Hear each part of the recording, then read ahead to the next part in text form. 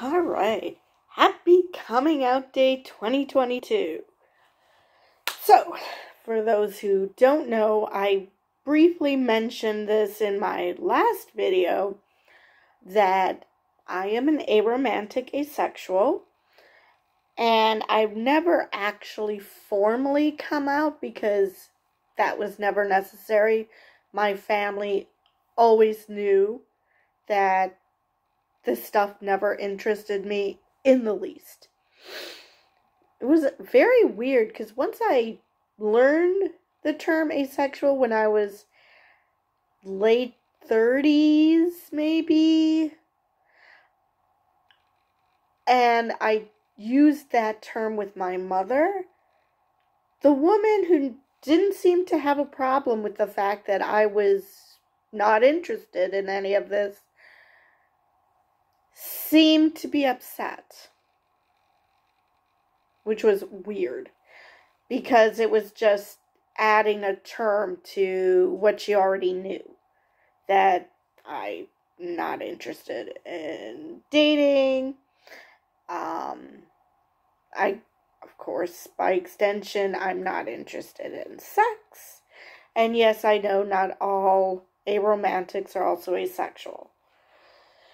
I realize that there are aromantic sexuals and that there are romantic asexuals. So I'm aware of that. I'm aware that behavior and attraction are not the same thing. I get it. I know. But in my case, yeah, the two kind of follow one another because I knew I was asexual. Well, actually, no.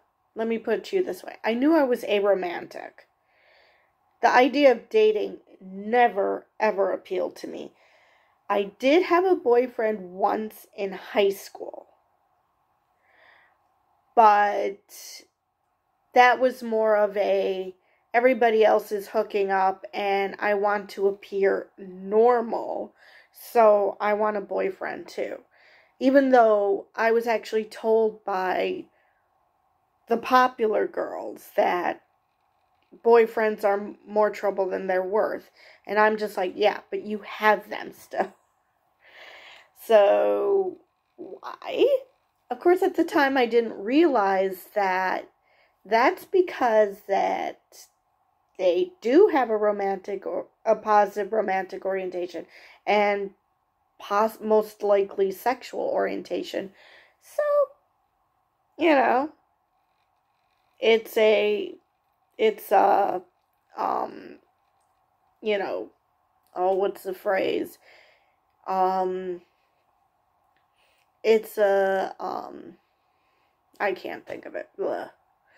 Anyway, so I always knew that, but sex always interested me in a more clinical sense. You know, more of a, I wonder what this is like. Then I realized, wait a minute, why would I want to have sex with someone I'm not attracted to? So, yay. So, yeah, that was a thing. So,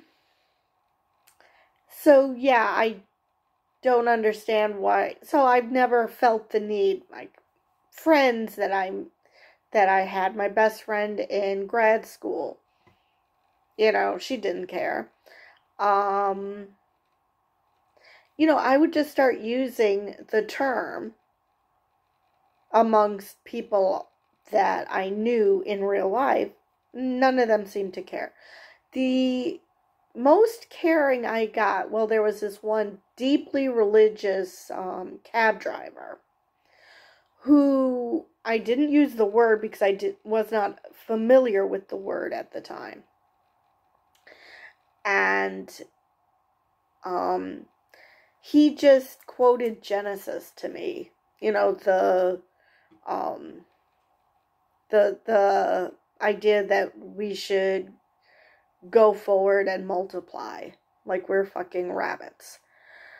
So no, except for that one guy who, yeah, except for that one guy, nobody's bothered me about it, so I've never really felt the need to come out. I mean, I would mention it. Once I learned the word, I would use it, only to realize that I generally have to explain what the word means, because apparently putting an A in front of a word is too difficult for people to realize what it means.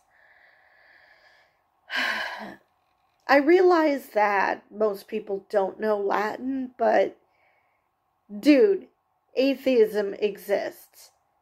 How deep in under a rock do you have to be that you don't know what the A means? Anyway, so yeah, that's me. That is why I celebrate Coming Out Day. And if you have any questions, I'm pretty much an open book. Oh yes, but the most common question people get asked,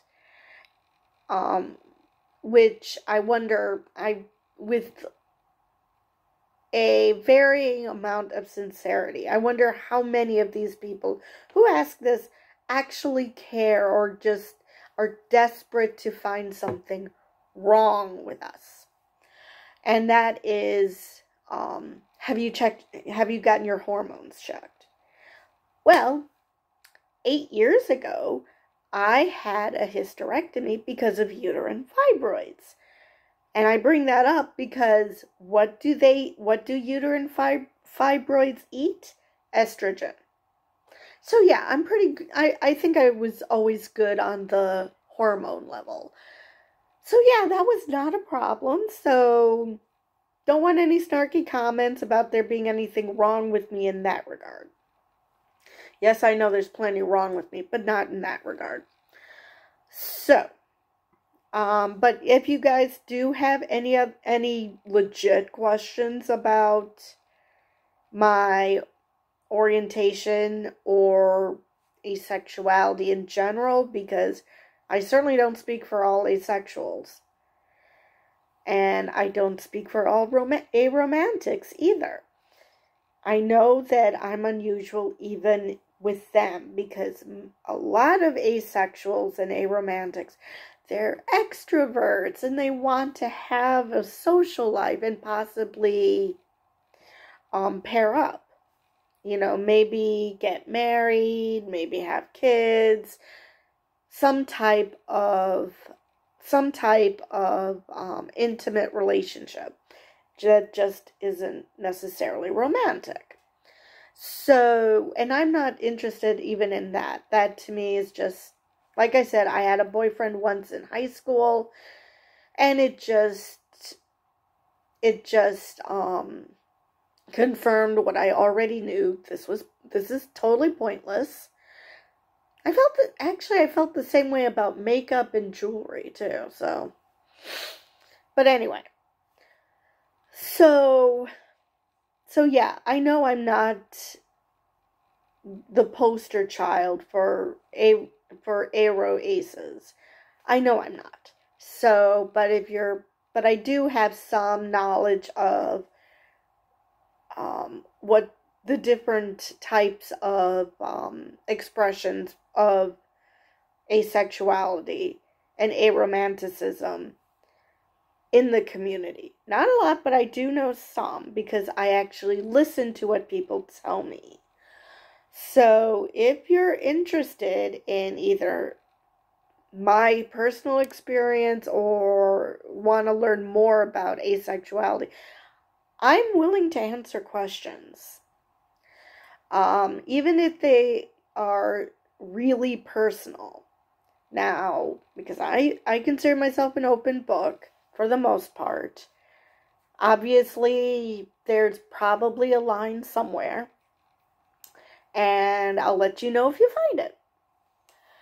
So, I think that's all for this video, and I will see you in the next one.